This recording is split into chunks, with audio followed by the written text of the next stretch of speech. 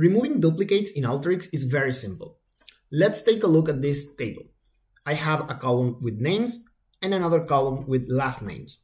The first 4 rows are identical to the second 4 rows. If I want to deduplicate this dataset, I have to bring a unique tool to the canvas. You can find the unique tool in the preparation tool palette. In the configuration palette of the unique tool, you need to select the columns that you will use to deduplicate your dataset. If I select all of them, I will keep only the first 4 rows. Let's take a look at that. After running the workflow, in the unique side of the unique tool, I will find the first 4 rows.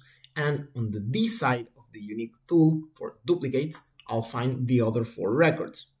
Now let's say I only select the name column for deduplicating my dataset. If we take a look at the original dataset, I only have John and Peter as names.